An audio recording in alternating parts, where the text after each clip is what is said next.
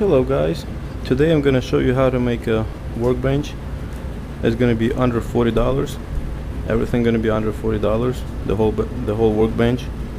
And as you can see, I got all the pieces cut up already. So I'm gonna pre-drill them, and then I'm gonna come back and show you how I start assembling it. As you can see, everything gonna be out of 2x4s, and the top of the bench is gonna be out of 2x4s too. I used 8 2x4s and a pack of screws. Okay guys, got pre-drilled everything, put screws in there, pre-drill. Why you need to pre-drill? So the 2x4s wouldn't split on the end like this. When you're gonna put the screws, it might split, so that's why I pre-drill it. Now I got 2 frames out here, one gonna be outside, one gonna be inside. I'm gonna show you how it's gonna work. Now I'm gonna put them together, and I'm gonna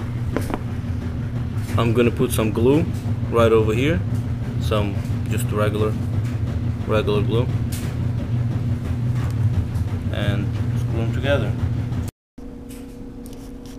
Okay guys, now I assemble it, almost finished it. So I put the legs on the inside even, and put like I said, the lower frame out here. I got 2 frames like I said, one on top, one on the bottom. And what I have to do is I just have to cover it up with, I'm gonna cover it up with the 2x4s, but if you want, you can use the plywood or something, like whatever you want. And dimensions of this bench is 60 by 24 by 36. So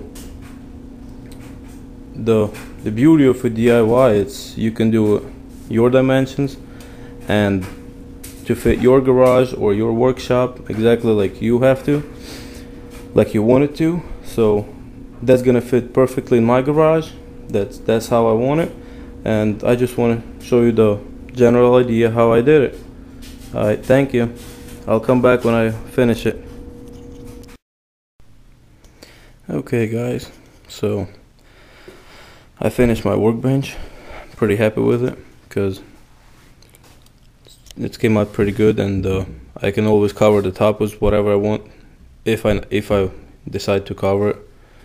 And I only use not even a half of a box of screws, and like I said, it was $9. It was $9 for 210 of them in the Walmart. It's 2.5-inch screws, so everything came out less than $40.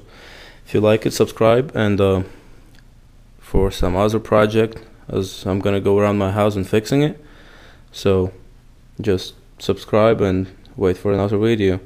Thank you, and bye.